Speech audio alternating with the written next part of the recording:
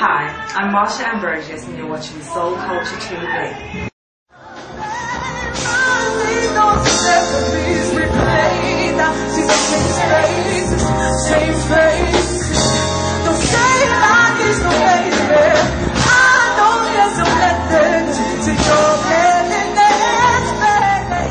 I am doing Jazz Cafe UK Soul Jam this evening, featured artist, and I'm glad that I did because it just happens to be the same week that it's beautiful weather, great company, great family, and yeah, I'm happy.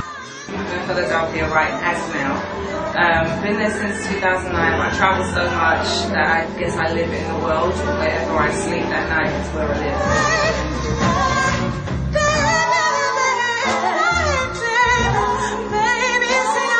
Okay, so the big question, why did Floetry split? Extreme personal reasons. After Nat left the group for personal reasons, I had to respect what she wanted to do in her life. The time that Floetry was, I have to respect it. I understand what it was and what it meant for the both of us. However, you don't know how it's going to affect you once you're doing it.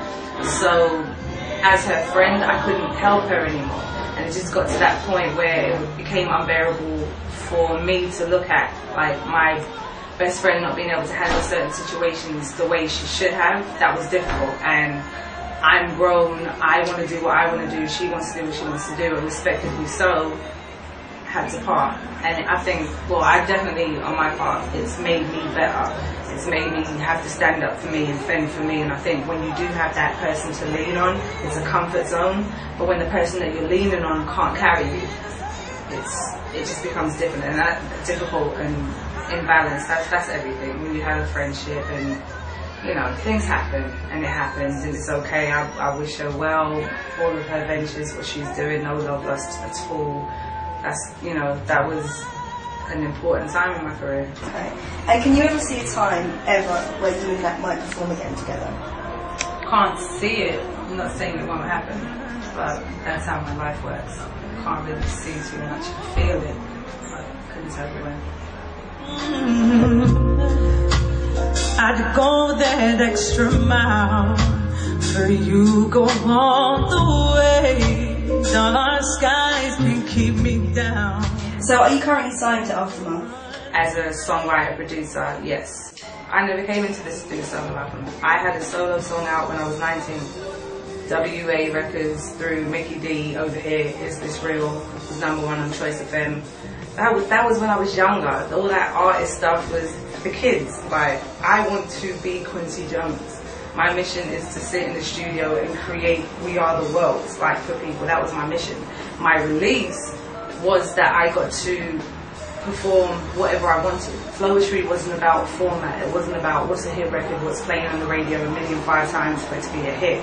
It was whatever I wanted to say was coming out of my mouth. But then, with the Floetry situation, or any situation I would have been in the group, it's the compromise for someone else's voice.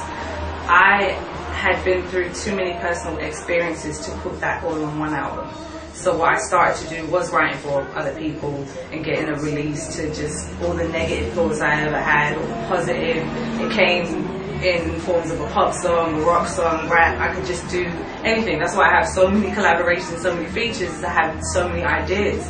But when it comes to creating my album, I had to kind of just settle for a minute, slow it all the way down. All the rumors, Marsha signed to Dre, she's got an album out, album leaked. I haven't said not one word though. These are the first couple of interviews I'm actually getting to do for myself. So I can tell you that my album thus far that I have recorded, phenomenal.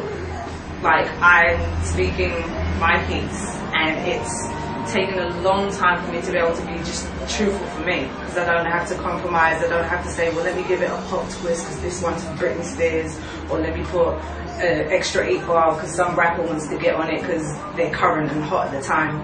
Me, I can just say whatever I want and be comfortable with that. And I think now it's the first time in a long time I've been comfortable enough to do that. And do we know when it's going to come out? I'm aiming for end of the year, but based on all the albums that I do have coming up, who knows? Like, timing is strategic in this business, so it will come out when it comes out. And musically, will it resemble things you put on the mixtapes?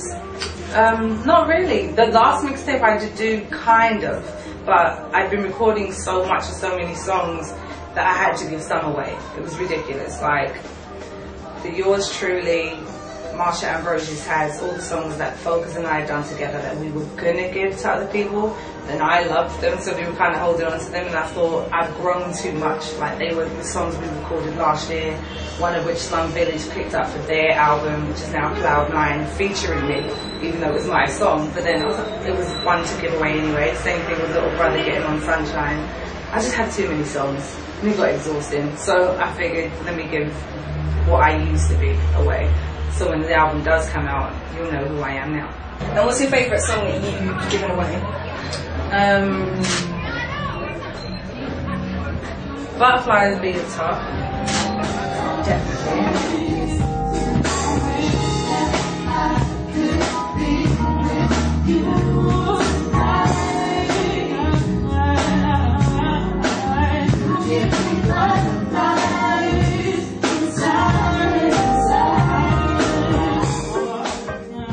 I want to say I collapsed on the floor when I found out that he called regarding the song. This isn't even when I met the guy.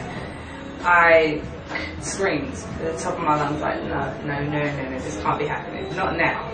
It's supposed to happen when I'm like 50 something. I don't know what I was thinking in my brain that I could just come to America, say I've got this tune, I think, it's heavy, put it on our album, had it on our demo, then Michael Jackson hears it and wants to record it. So I don't think I'll ever process it. It's only when I press play and realize, yeah, I spent 2 weeks with that man and his children and his family. We went to LA, mixed the record, spent some more time with him and his family, and I got to do that too. So it wasn't like you pitched it to him, he heard it on the album? No, he heard it. Everyone and their mum must have pitched something. I, on the other hand, were trying to get Floetry off the ground, so I put a couple of records on our demo, and he heard it. He reached out. But that was the bittersweet of it, thinking that something I wanted to do at the end of my career now possibly couldn't have because of his passing. I'm just taking it as a blessing that I got to do that before he did pass away, and now it just means, it meant more than anything to me anyway, but now it means that much more. That serious. Speaking of Michael, where were you when you heard news? I was at home in Philly. Got the TMZ breaking news Twitter saying that he got into cardiac arrest, turned on the news. Had everyone calling my phone, texting me, see if it was true. I don't know, I'm watching the same thing you are, what do you want me to do? Calling, it was just one of those crazy moments, but I think when I found out about the cardiac arrest, I was scared. I just immediately thought the worst, started crying, and then the confirmation first came from TMZ. I was watching CNN, and they hadn't confirmed that he passed, and were trying to resuscitate, and it just got really dramatic, and I was like, they're just buying time to just try and break this type of news to the world.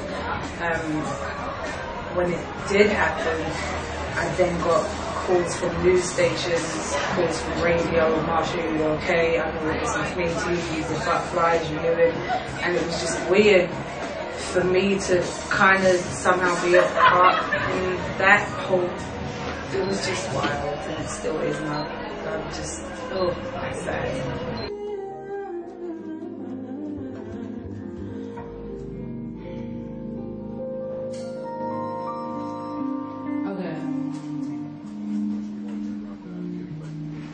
Okay.